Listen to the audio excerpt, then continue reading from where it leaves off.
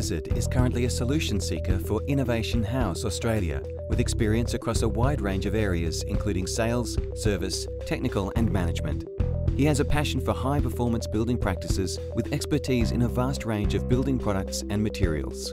While representing manufacturers and suppliers across the North Queensland region, Rowan started seeking out like-minded professionals to set about demonstrating and making changes for better housing outcomes.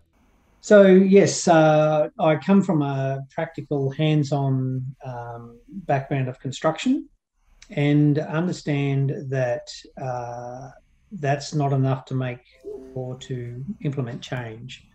So we've embarked on a thinking and a conversation around challenging our systems and process, and that's the human part of this whole equation that is by far the bigger challenge. So Innovation House is our thinking process and our business. That is a consulting business, formerly a construction business. And my name's Rowan.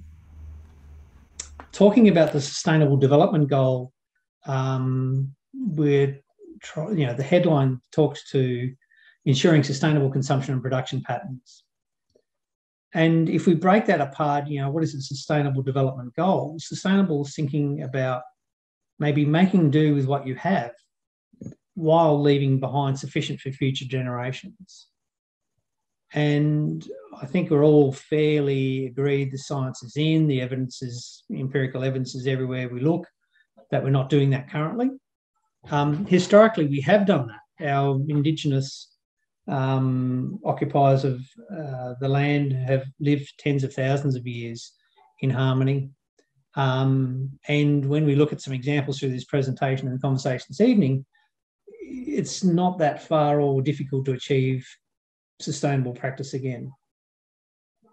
Thinking about development, maybe we should consider both new as well as the existing product.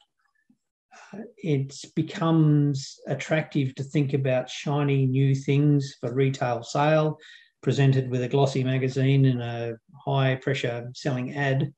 But our existing infrastructure, thinking about the Australian context, is 10 million existing homes. Now, in the best construction year, we'll do maybe 200,000 homes. So the greatest impact we can have are perhaps in the existing homes around us, which maybe isn't as sexy as buying a shiny new one, but by far the biggest impact we can have. And then what is a goal? Just a dream with a date. So the Sustainable Development Goals is, the website's enormously powerful. I started looking for data and research and numbers, which becomes perhaps overwhelming, perhaps not overwhelming. So do your own research and be informed if you find that you're looking for the numbers. This slide presentation has links to any of my reference sites, and ultimately I would encourage all of us to speak our own truth rather than necessarily take on board my words or my particular message. Maybe I can inspire you to find out more about what a sustainable house might look like for you. What would sustainable behaviours look like for you and your family? And what can we do both at a small individual scale and then with forming partnerships with organisations like Thrive, and a larger scale, influence the world around us. It has to be a sustainable journey that we walk our talk ourselves. So it's interestingly that some of these stats are mind-blowing, but the one that stands out for me, that even today we are still expending more money on fossil fuel subsidies, contributing to the climate crisis. These numbers are 2015 and 2018, and I'm sure we haven't stopped that behaviour by 2022. And if you're like me buying fuel at the petrol pump recently, it's been quite a disastrous conversation around why am I paying $1.80. So I'd like for each of us to take away some messages out of tonight's conversation. And I don't propose that they'll be easy answers. So this is us Can you see the mouse on the screen down in that photo there? We're just putting on our gym boots, and we've got our water bottle there for hydration, and we're about to do a workout.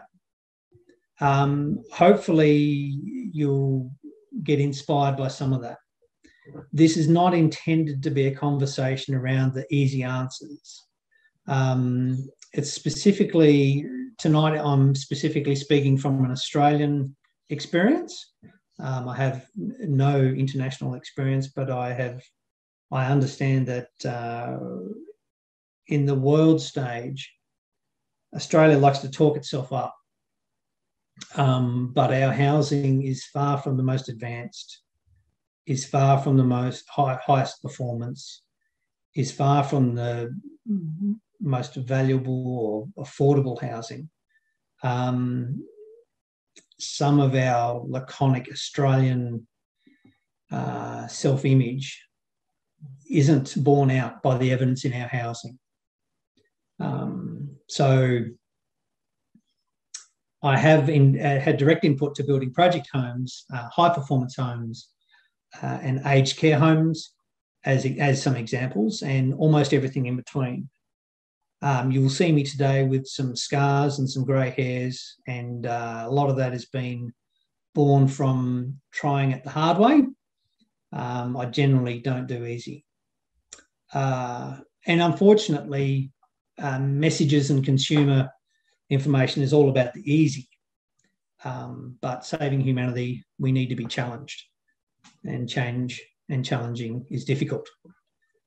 So hopefully you get something out of this that inspires you to look at your own personal individual behaviour, maybe your household behaviour, and then maybe in organisations like Thrive and Community that we can work on our larger behaviours for sustainable homes for everybody.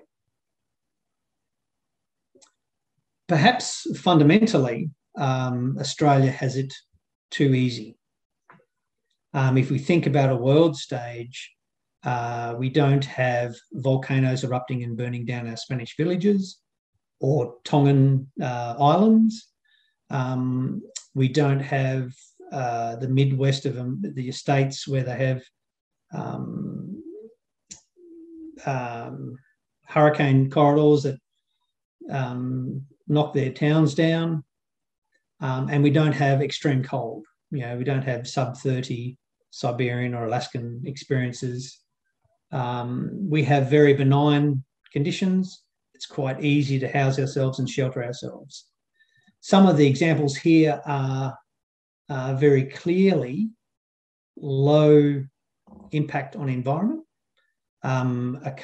Some timbers with a bit of stringy bark slung over it for our original occupants. Quite clearly, they wouldn't have transported that a lot of carbon miles. They would have sourced the timber and the bark from the local location, and it wouldn't have been much impact on the environment at all. Today, in the middle picture, when we go camping, we can sling a family of 5 into a car and take a shelter and supplies in a fairly small footprint. Not a huge impact, and when we in fact pack that campsite up, there's probably not a lot of impact left behind after we're gone. So sustainable is leaving behind something for the future and not living within our means. And on the right here, this is a modern 2019 shelter for grandparents and kids that have taken use of the current stringy bark equivalent and made themselves a decent shelter. And that is a fairly sustainable outcome. You can see that it's repurposed, recycled from what was originally maybe a roof somewhere. So these are all fairly sustainable outcomes. The obvious thing is we tend to live at a level with far more than that. So we make a conscious choice, and perhaps you can't have a Thrive interconnected webinar in a campsite. Well, in fact, maybe you can, but we still don't, right? Our general behaviour is not to do that. Might be nice for a camp or a weekend, but maybe it's not our permanent way of living, looking at housing today. Difficult is the path. Now, this might be representative of a lot of households where you wonder how anything goes on in that space. Some of the questions, why do first home buyers need 4 bedrooms? It doesn't seem like an overly complex question until you realise that we don't offer anything other than 4-bedroom houses. So if you don't offer anything, generally, I mean, this is a massive oversimplification, but banks don't want to lend to less than 4 bedrooms. Builders don't want to build less than 4 bedrooms. Industry wants parcels of land that can be cut up and put 4 bedrooms on it. So generally, we aren't offering something else. Is the enormous level of first home buyer debt a great way to start families?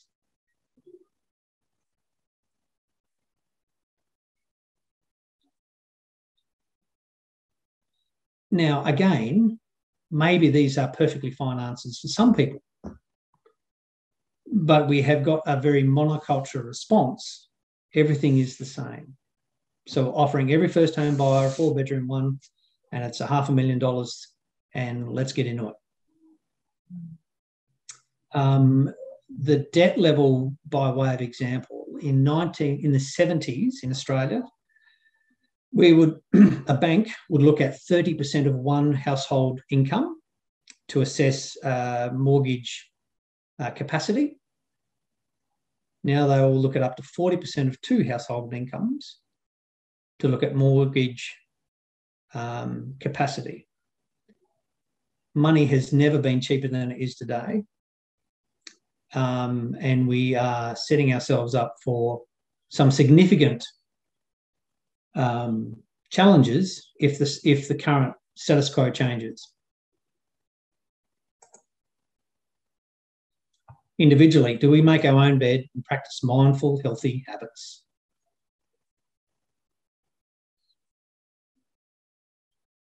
I'm guilty. I don't do that for sure. But we can only try, right? So we can't ridicule or criticise someone else if we aren't practicing good habits ourselves. But maybe we can build each other up. Maybe we can encourage others, and maybe we can not be so hard on ourselves if we didn't today. Maybe we can try and do that again tomorrow. And in this individual desire, the answer, because somebody says they want another bedroom or want another bathroom or they want something? Or do we need to consider what is the impact and what is the cost of that, both monetary, but perhaps the bigger question is as a planet? Or do we need a second planet?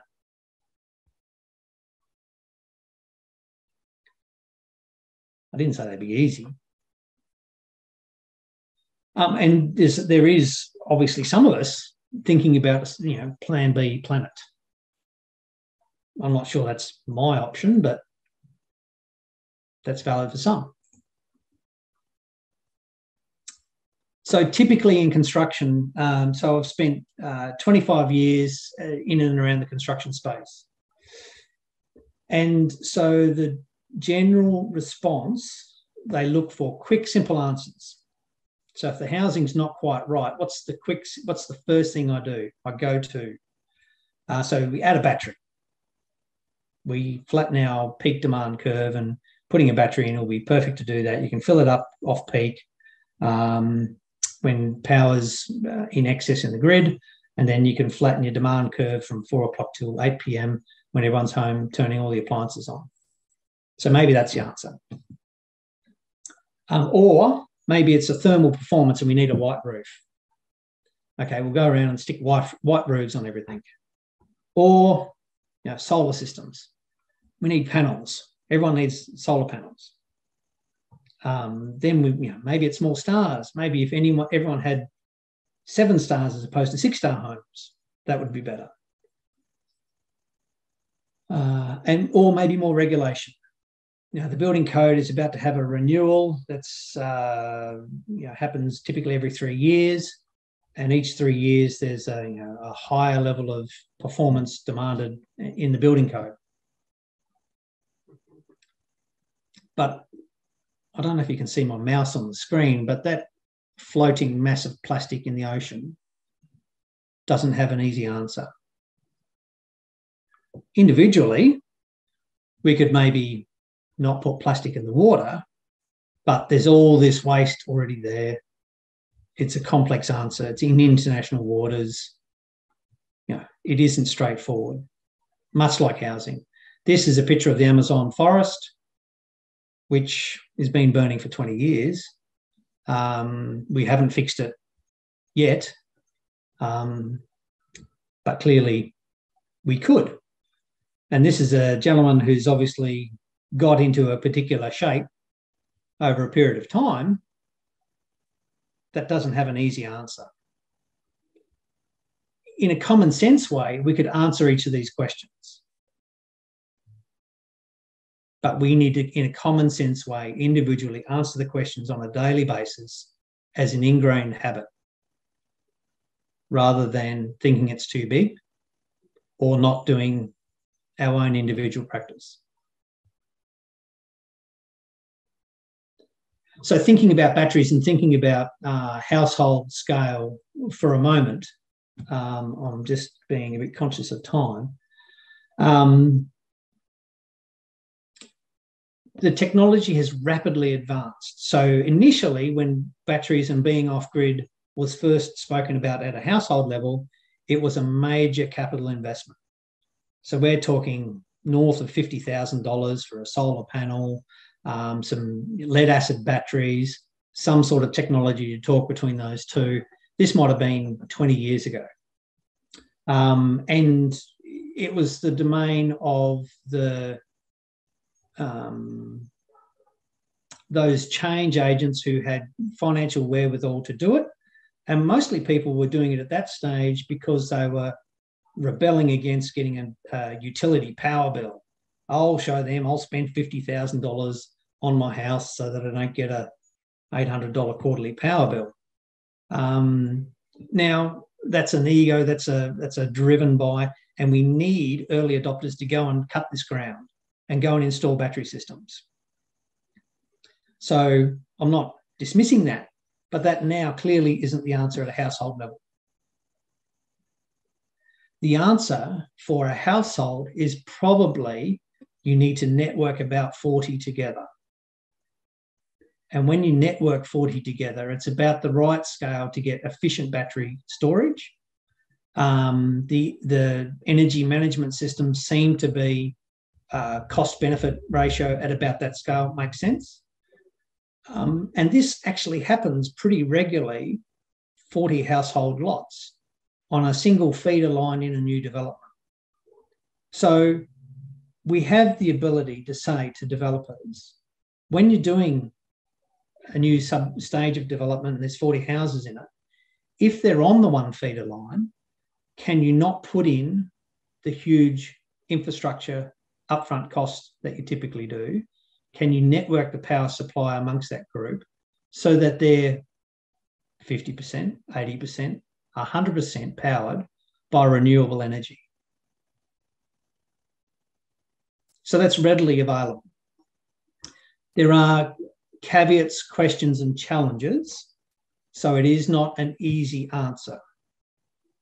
So we did a house where we were talking about doing a battery off-grid suburban display home, and we ultimately connected to the infrastructure because it was running along the footpath out the front, and it's madness if it's that close and available to not connect to it. The cost to connect is maybe $400 a year. So when you build a $500,000 house land package, that scale doesn't make sense to not connect to the grid. However, we have got some cool battery technology in there that when the power goes out for the rest of the suburb, we still have Wi-Fi we still have a fridge, and we have some level of amenity, which probably makes sense. So thinking about white roofs, and if we focus just down on the one element of your building fabric, we can be blind to the big obvious things. So planting bamboo on the western side of your house to shield your house from the afternoon sun could cost almost nothing compared to replacing a roof that might be concrete tiles, might be asbestos material, there might be a whole bunch of other complexities. So to say the easiest answer is a white roof isn't a one size fits all.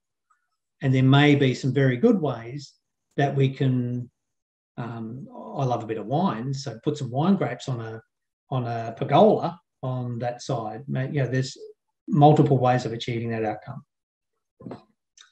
So simple answers, we can be blind to and overlook the big issue. And existing, there are 10 million homes that need to be upspecced, upskilled, upgraded. And maybe the roof is really not the place to start for them. So solar systems are fantastic. I'm not in any way anti-solar systems. However, they have been domestic household made available by a huge level of government incentives and meddling in the process. It's not a purely commercial thing. Now, governments are also still subsidising coal-fired power stations and electricity network infrastructure. So there's no hard and fast line. But how do we, or should we, reduce government intervention into solar panel? Or should we, what they're trying to do now is to reduce the incentives, maybe they should be increasing it. We're not actually having a grown-up conversation because we're looking for an easy headline answer. So in some instances, we had a conversation with a electricity provider that covers an area geographically greater than the UK. So it's not a metropolitan provider. And they were saying that, because they were very interested in batteries and solar generation, because then they knew their network had 13 holes that they could not provide power for the land that was approved and being built on today. So that's a bit of a problem, because their response is to go and get a transformer and upgrade the supply network to deliver power to that remote or rural region, which is hugely expensive. Like if you've ever just tried building a distribution network for power, it's no easy task. So there are cases where maybe a higher level of intervention in those situations makes sense. These numbers are a little bit old, but I'll give you an example that's very tangible. In Cairns, in Queensland, we pay a regulated price for electricity, which is about 28 cents, 30 cents per gigabiscuit. And the production cost to deliver power to Cairns from Gladstone is about $1.04. So the difference is heavily subsidised, and the government has a debt each year of hundreds of millions of dollars to fund that power supply, because there isn't a local power supply in Cairns. And because we're on this regular, electricity is a regulated thing, it has to be at this price. The star rating system for houses. So approximately 15 years ago in Australia, we said we're going to implement a thermal performance, and we're going to give houses a star on how good their performance is thermally. And that was a great idea. And since the implementation of that legislation, the star rating for houses that are being built has complied. So it started off at 3.5 stars, went to 5 stars. Some states are doing 6 stars and 7 stars. There's even developers who are going 1 star higher than the state mandated level to talk about their credentials as good performance housing. Unfortunately, because we are looking at the star rating purely from a compliance point of view, we only look at it from a cost. So typically industry tries to get to the star rating, get to the compliance with a minimum cost, which doesn't necessarily mean that the house is performing which was the original intent for the house to perform thermally better.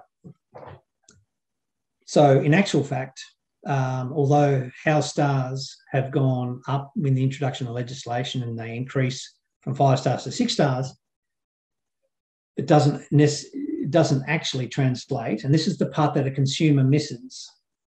The consumer doesn't have a hope of understanding that doesn't translate to better performance. It should, but the system is not being used for its intent. It's used as a compliance. So as a consumer, we need examples. We need something we can go and buy today to touch and feel, rather than being sold the 2 examples that we're offered today in the new housing market. Now, this is where we can individually take action. We can ask for high performance examples. The reason we don't is because of status quo. The controlling interests in housing do not want a different system. Their system is almost perfect because it's guaranteed to increase year on year. And if you tax something at a percentage rate and it gets a higher number next year, you're going to go all right. So a new house and land package, that's correct. 40% is a tax take. Maybe we could think about a few other things that are very highly taxed, that aren't, that behaviour is not going to change. Every time we have a annual budget, we get an increase in smoking taxes and alcohol excise. Fuel's another very good one. My most recent fuel purchase was $79.9, $80. Take off the GST, take off the excise, so the retailer gets $1.19.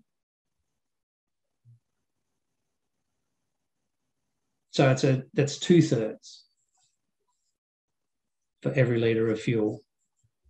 So it's all around us. Obviously, we're not going to reinvent the tax system, but we can be conscious and mindful of it, that when we add and make bigger and more expensive houses, we're not seeing all that in bricks and mortar on the ground on our block of land.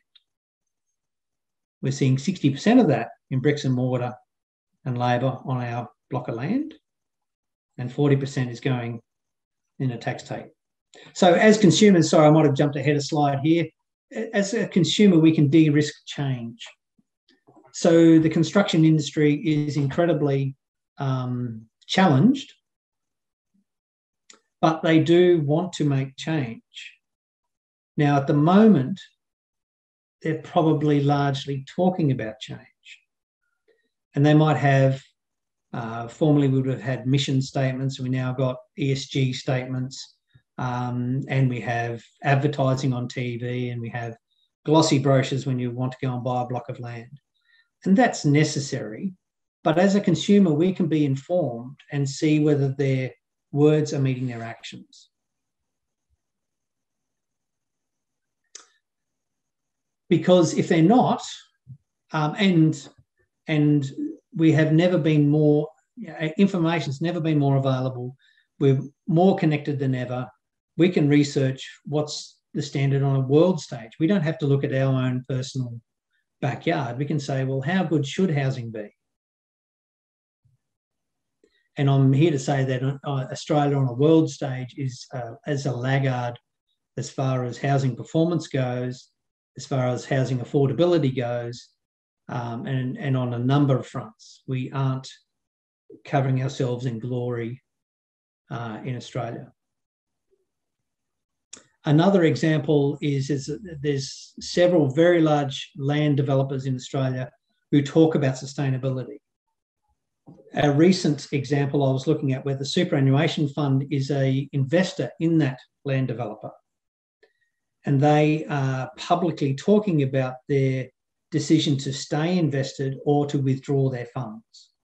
Now, those decisions are major decisions for a developer, for a construction company, for a utility provider, for everybody.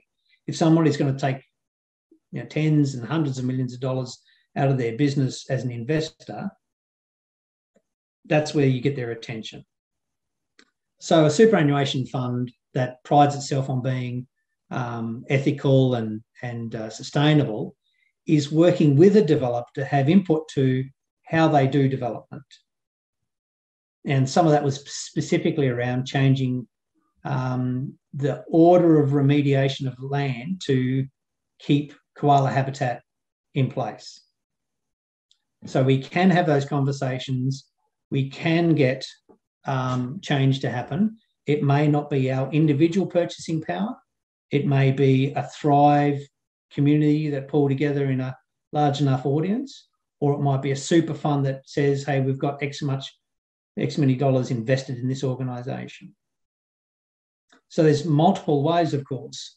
That's the beauty of this modern networked world we live in with social media and the ability to pass messages around. So there's some very good opportunities. I don't know if this last sentence even makes any sense, but commercial entities. So we're having conversations with insurance companies who want to meet their environmental sustainable goals.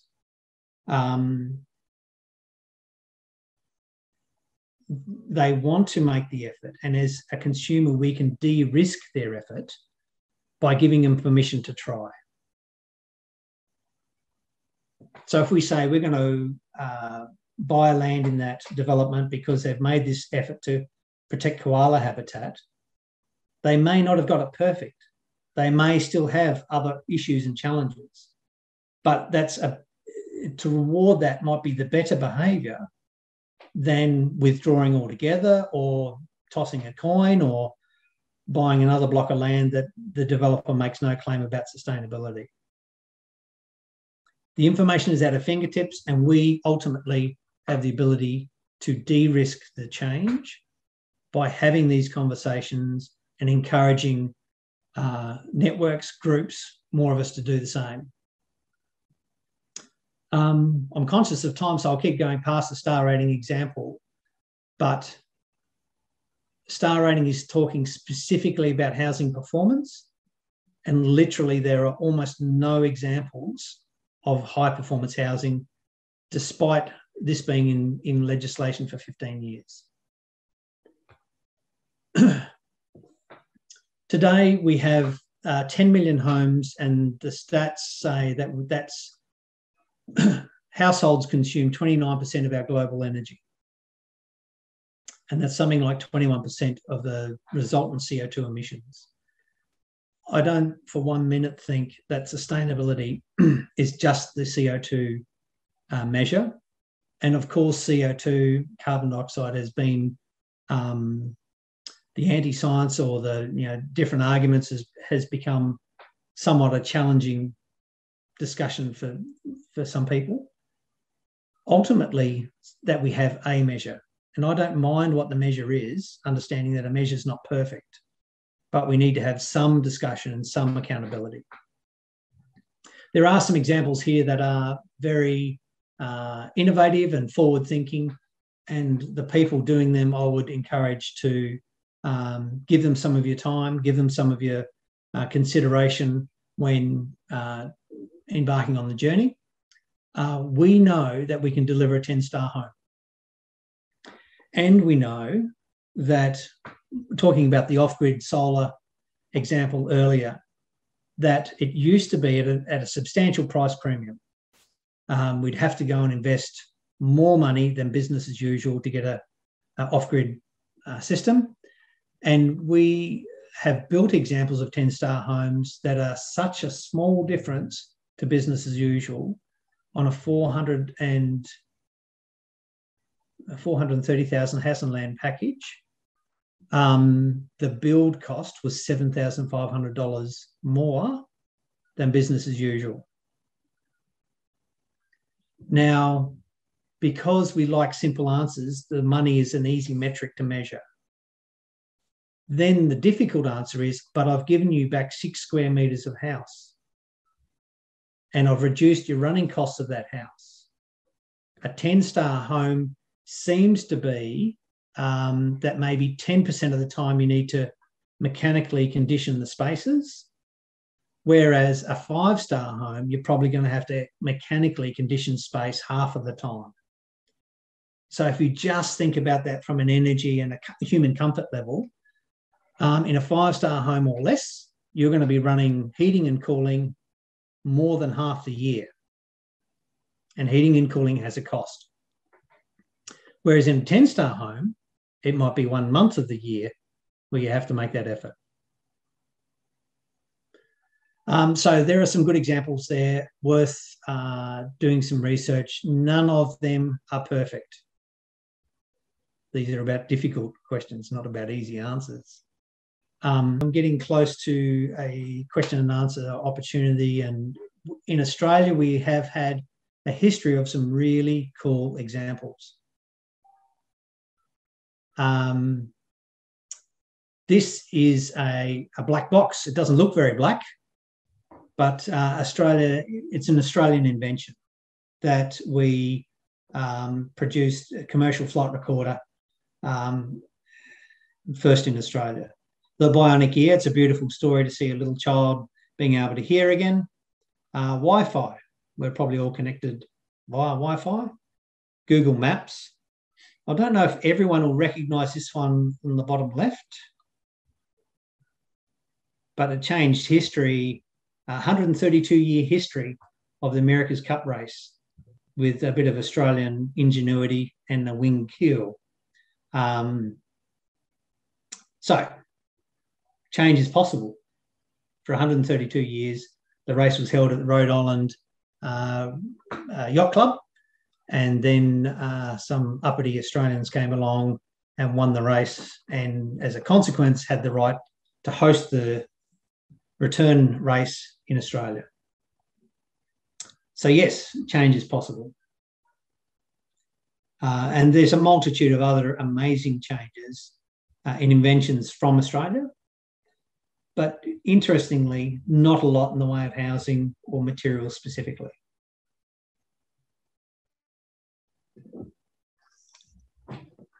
So I think I've perhaps rushed some of that, but hopefully there's an opportunity to sit back and ask a few questions. And I would suggest the takeaway for me, hopefully you got some of this yourself, is that there's small steps that we can do individually. The beauty is we can also network that in a larger scale through organisations and conversations like Thrive, your local MP, your local community organisation. Go and find a sustainability builder and encourage them. Someone who holds himself out to be operating in this space will make mistakes, and that's okay.